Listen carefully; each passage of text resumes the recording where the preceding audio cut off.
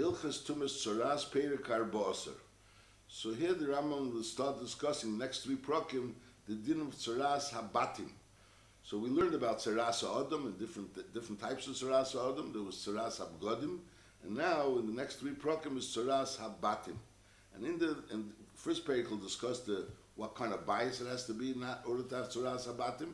Then the Seder in the next perek is the Seder of the Tzoras Habatim, how the Seder is of the Hezger and the Hechlet and the Netitzat Habayis.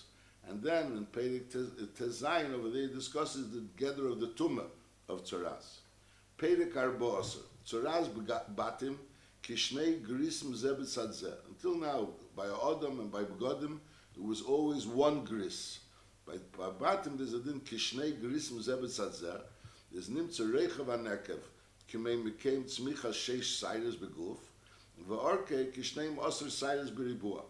So Benegea Agris we said was Sheish Cyrus. By Sheish Cyrus, the amount of space that in a person grows 6 Cyrus by 6 Cyrus. So Benegea Shnei Grisim, so it's obviously 6 Cyrus by 12 Cyrus. And it's Beribua. V'Hapoches Mishir Zeh Bebatim Tor, V'Chol HaShiurim Halachal Mish Misinai. So if you have less than Shnei Grisim, so it's Tor. Halacha Beis. Shleisha Simoni Tumah Yesh Bebatim. There's Mari Yerakrak. And from that itself, you could have tumah, like we'll see B'hamshech, and Va'adamdam, and also V'hapisoy. Just like we said, also B'negeya, Begodim was also Shleisha Simonim, and it was Yirakrak, Adamdam, and Pisoy. The Kulam B'foroshim B'teira. U'shnei Amaris, Mitztarfen Zem Mizeh. In other words, you can have one gris of Yirakrak and one gris of Adamdam next to each other, that's also called a Nega. That's din number one. And also there's another din, U'pisyin Asamuch. If something, there's a din of pisoyin when it extends, and that's a siman tumah. So it depends. If it extends samuch, so then it's kolshul. So knows if the actual nega becomes bigger, so then no matter, even if it becomes a little bit bigger, that's also called a pisoyin. But v'harachik, if it extends, but it's not next to the original nega, there's an extension further from the nega, on the wall, but in the house, but it's an extension further from the nega. So then is the shiras kigris. Now in that gufa, there's two types of pisoyin. There's a pisoyin, as we learned b'hamshach, there's sometimes a matzav where you have to go ahead and take out the nega from the house. As you take out the avon from the house, and then you're hitoyeches abayis, and then you go ahead and plaster the house again after you take the avonim out of the house. And then there's another din of pisoyin, in other words, if things come back after that. So if things come back after that, the shear of coming back after that is shnei grisim. And then there's a madrega of pisoyin, which is before you took out any stones from the house. We'll learn b'hamshach. Before you took out any stones from the house, there's also a gather of pisoyin, and that pisoyin is kigris, is nachamo. Pisoyin itself means it spreads. So if it spreads from the original nega, so then even if it spreads kolshul. If the original nega is there, and then it spreads not next to the nega, but on another part of the walls, so then that pisoyin would be kigris. Pisoyin would be kigris. And if this spreads, which means after you already took out the nega, and then there was the hitoyeches habayis, and now it comes back, which is also called pisoyin, and that's going to cause that you have to knock down the entire house, netitza. So then that pisoyin would go into that pisoyin would have to be shnei grisim. We'll learn b'hamshach. That's what I'm saying it again. Let's read again. Shleisha simon tumah yesh bebatim. Mari yirakrak v'adamdom v'apisoyin. V'kulam muforoshim b'teira. Shnei maris mitztarfen zem zeh. U'pisyin asamuch, that's kolshul. V'harachik is v'harachik before you took out the nega. So the pisyin harachik is kigris. Aval achezer achar hiteach. But what pisoyin after hiteach, in other words, after you already took out the nega, and then you were hiteches abayis, you plastered the entire house, and now it came back. So then has to be kishnei grisim, as the Rambam will say clearly in the next period. Halacha gimel ein nigi batim metamin ad sheyeh mari hanega shafel min ha'eres shnemer shkaruris. So we learn out sheyeh shaken bakiris. As when again nigi adam, we also learned that the negoim have to be amukis amik me'er psari. Now lemaisa benegea baharis, which is white, so it's brought down. The Rambam said it also that b'chlal the tev is that white is shuffle is shuffle from something that's dark. Teva hacham is amukim menatzel. Teva hacham is amukim menatzel. Mashenkin over here, so the Ram Marok says that it's also the seder is that a bright red or a bright green looks deeper than the rest of the area, the background around it. As you state, Al Kopon, the halach is that in order for the nega to be metame, it has to be shkaruris. That's what it says.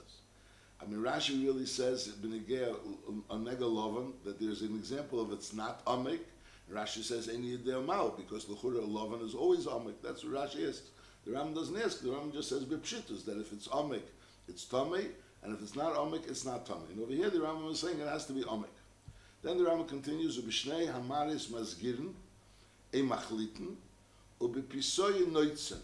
So there's a musa called hezger. The first thing you always start with hezger, and then there's a musa called machlitin. And machlitin could also be that you go ahead and you have to take out the nega. You have to actually take out the walls. The part of the wall that has the nega, that's machlitin, that's already becomes mamish tamei, and there's also other madregas where you have to go ahead and be matire the bias. Sometimes, we'll learn b'hamshel, there's sometimes you have hezger, and you don't have to come on to tara, you're poita the bias. Then there's a mitzvah of hezger where you have to go ahead and eventually be matire a bias. So that's already machlitin, means the bias had a din of tumah. And then there's another madrega of pisoyin, which a pisoyin, after you took out the bricks from the wall, and then you had another pisoyin, as we learned before, that pisoyin is b'shtei grisim, so that's noitzen. All these pratim the Rambam is going to speak about in the next period. Over here the Rambam is giving us an outline of this din, that there could be masgirin, and then there's machliten, and then there's noitzen. The imposa achri hiteach is neitzitz, is kol abayis k'meshi yisbar. So the Rambam is saying really, pisoyin noitzen, the commitzias of noitzen, which includes also breaking it and taking out the bricks from the wall. In other words, taking out the bricks from the wall, that's also part of pisoyin noitzen. And then there's a mitzvah of pisoyin achri hiteach, where then it's noitzen kol abayis. I'll call one of them. There's three madrigas. There's masgirin, there's machliten, and there's pisoyin. And in pisoyin gufa, there's a pisoyin achre hiteach, and there's a pisoyin kedem hiteach, which the Rambam is going to discuss again in the next period. Halacha dalet. Kshiyira nega babayis, afilu chachim sheyidei vadi sheze nega, is leyigzer v'yema nega nirali babayis, elaim alakein kin nega nirali babayis. So he has to come along and say kin nega nirali babayis. What about benigay nigay odom and benigay begodim? The Ram didn't say this lotion that he should say kin nega nirali babayis. So some want to say that the pshat is because over there he doesn't say anything. He just shows himself to the kohen. He brings the beggar to the kohen, and then the beggar sees it. And then the kohen sees it. He doesn't even say kin nega. Mashenkin abayis, he doesn't bring the bias. So maybe he has to say why the kohen should come with him. So therefore he has to say that he has a nega. But from deswegen, he shouldn't say al tiftach pelat sotan. Not saying nega nirali babayis. Could be by the time the kohen will come and see it, it won't be a nega. So he says kin nega nirali babayis. That's what's brought down. Elaim alakein kin nega nirali babayis. V'tziva hakein upinus abayis.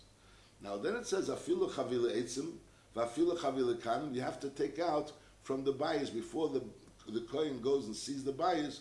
You should take out even chavile etzim v'afilu chavile kanim v'achar kach yovi hakein v'yikonis v'yira hanega.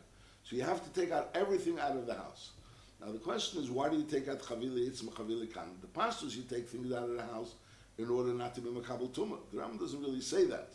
Ram just says you have to take out everything from the house. Avilu chavile etzim chavile kanim. So the Mishnah Melech is mechadish that even though chavile etzim and chavile kanim aren't mekabel tumah, but nevertheless, if the chavile etzim and chavile kanim would be inside the house, while the kohen says that it's tummy or musger, so then the chavile etzim would be mekabel tumah. So a big chidush. And then there's the kasha that l'chura behemshel the Ram is going to say that Tzomit Pasul is also matzil b'bayis hamanuga. So this is mitzvahs of something being a bayis hamanuga, which is not tummy because it's Tzomit Pasul. And now we're saying that even chavila eitzim, which are b'chlal not mekabel tumah, are also mekabel tumah. So on that they bring a chiddush, it's a big chiddush from Achreinim, that they're saying that while he's being metami the bayis, everything becomes tummy the bayis, even Tzomit Pasul. Mashenka later on, when the bayis is already tummy, not while it's being pronounced as being tummy. So then only regular things have become tummy. And Mamela, if it's a tzamid pasul, or even if it's not tzamid mamish, So even if it's not tight, so nevertheless it's not Makabal Tumah, like we'll learn by Hamshel. There's all very big chidushim in Hilchas Tumah, which the Rambam doesn't really say clearly. The Rambam doesn't really say why Upinus Habayis. The Rambam just says, V'tziva kein Upinus Habayis, Afilu Chavile Eitzim, Afilu Chavile Kanim, everything has to be taken out of the house. He doesn't write that if they're not taken out of the house, they're Makabal Tumah. I'm just saying, the Mishnah Melech is Mechadish, that they're Makabal Tumah, which is a big chidush. That chidush is getting to say another chidush, that you have to be Mechalik B'shas you're pronouncing the Tumah, and later on when the Tumah is a Tumah. But I'm just saying, in the Rambam Mefurish, it doesn't say. The Rambam doesn't say this chidush Mefurish, that it's Makabal Tumah. Halacha Hey. Now the Kohen is coming along to the house and he wants to see the house. He's by yourself, if the house is dark, there's no windows there. And Pesach Bechalein, it's literally says Niga, you don't open any windows in order to start those opening up areas in the house, breaking up the wall, making windows in order to see the Nega. If you can't see the Nega, is Ariza Tor. Va'acha Sheyira Kenes HaNega is Yetzei, then the Kohen goes out of the house. V'yamid al Pesach Habayis b'tzad HaMashkev, next to the Mashkev, not under the Mashkev as we'll see, but next to the Mashkev. And v'yazgir, he should say yazgir, a yachlet. Now the first time he's never yachlet. Yachlet could only be the second time or the third time. V'yazgir, a yachlet, a yifter. Shenamar, v'yotza hakeim and habayis, al pesach habayis, v'hizgir es habayis. Only she yazgir v'hu b'teich beisei, a b'teich bayis hamenuga, a tachas hamashkev. He shouldn't be in his own house. He should be pesach habayis. V'yotza hakeim and habayis, el pesach habayis. He should be next to the pesach habayis. And he shouldn't be B'teich Beisei, and he shouldn't be B'teich Bayis HaMenuga, but he should be Pesach HaBayis, and he shouldn't be Tachas HaMashkev. El B'tzad Pischei, next to the Pesach of the Bayis HaMenuga. Im Ama Tachas HaMashkev, Esha Holach L'Beisei V'Hizger, is Harei Zeh Muzger. The pale, if he, that's what L'Chatchila should be, he should be standing outside the Mashkev and saying what he's saying. Masha'enkel, if L'Pale, he was in his own house, or he was outside, under the Mashkev, it was not in his own house. If he was in his own house rather, or he was under the mashkev, so then hariza musker. Now what happens if he was in the house itself? If he was in the house itself, so the Mishnah Melech Taka says that from here is meduyik, that only when he's outside the house, he has to be outside the house, or he has to be or he could be in his own house. The chatchili should be right outside the mashkev. But the Yevid, if he was in his own house, or he was under the mashkev, it's still also musger or muchlet. Masha'enkin, if he was in the house, so then it's not chal his pronouncement. That's how he's being medayik from Lashon HaRambam, because the Rambam just says, he doesn't mention the possibility of him being in the Bayis HaMenuga. Halacha Vov. Ein habayis matami b'negoyim at sheyeh be'arba amas al arba amas yeser. So one Tanai is that it has to be at least 4 amas by 4 amas long. The size of it should be at least 4 amas by 4 amas. That's Tanai number 1. And number 2 is v'yile arbo ksolim. And this house has to have 4 walls, not more and not less. And also v'hu boni ba'aretz, and it should be built on the ground, not it be built as a balcony, as we'll soon see. And also it should be built ba'avonim v'ofer v'eit. The house should consist of stones, earth, and wood. Shnem es avonav v'es eitzav v'es afre. So nachamol. So these the Tanoim is it has to be arbamas al arbamas at least. It has to have 4 walls, not at least 4 walls, only 4 walls, not less, not more. And a 3 v'hu boni ba'aretz has to be built on the ground, not in the balcony, not in the air. And also it has to have ba'avonim v'ofer v'eitzim. It has to have stones, earth, and wood. Aval im hoya pachas ma'arbamas al arbamas. It didn't have this tonight. Eishaya ogel was round. Eishaya bal shleishik solom. It was a triangle house. A bal chamisho, there were 5 walls to the house. Eishaya bani besfina, it wasn't built on the ground, it was built on a ship. A tali al arba kedis was hanging on 4 beams. Whereas you have, let's say, a house that you have 4 beams sticking out of the house, and you have like a balcony on top of that house, and you built a house on top of that balcony, is eini mitame b'negoyim. However, hoya bani al bo amudim is mitame b'negoyim. Those if you have 4 beams that are going into the earth, and then you have on top of those beams built a house that's beseder. Masha'inkin, if you have beams coming out, those you have, if you have, but if you have keres, beams coming out of the wall, There's not beams that are going directly onto the floor and standing on the beams of the floor, but rather it's beams coming out of a house. You have a house built, and from that house extends the beams, and you build a balcony there, for example. And over there, on top of that, you build a house. So then that house wouldn't be considered a house which is standing on the ground. That's considered a house that's in the air, and therefore it's not metame b'negoyim. Halacha zayin, kama havonim yiyube. How many stones does this house have to have? Ein pachis mishmeina. Shtei havonim b'chol kesel. There has to be 4 walls, and each wall has to have at least 2 stones. We learn out the pasuk says hanega bakires. So we learn out that each wall has to be able to have a nega. We learn from the pasuk hanega bakires that each wall has to be able to have a nega, and a nega is only when a nega is in 2 stones, like the Rambam will say over here. Nachamol kama avonim yiyube. How many stones does this house have to have? Ein pachis mishmeina, because there has to be shtei avonim b'chol kesel. Each wall has to have 2 stones. Kedei sheyeh kol kesel roy lenega. Because we learn out from the pasuk that each of the walls, anega bakiris, each wall has to be roy lenega. And ein abayis metame b'negoyim ad sheyeh be'shnei grisim al shnei avonim. So in order for there to be tumas negoyim, there has to be, the nega has to be on 2 stones. Shnemer is avonim asher behem nega, the avonim. So the nega has to be on 2 avonim. So nachamol, each wall has to be roy to have a nega, and a nega has to be on 2 walls. So in Mele, you have to have 2 walls, and you have to. I'm sorry, the nega has to be on 2 stones rather. So in Mele, so each wall has to be at least 2 stones. That's the shear of the stones. The kama eitzim yiyobeh, we said it has to have also eitzim and offer. So kama eitzim yiyobeh kedei litin tachas amashkev. Basically, the seder was that under a mashkev they would put wood. That would, the door would bang onto the wood which was under the mashkev. So the amount of wood that would be normally put under a mashkev, that's the amount of wood that there has to be in that house. The house has to have wood, and that wood, how much wood? The wood that would normally be under a mashkev.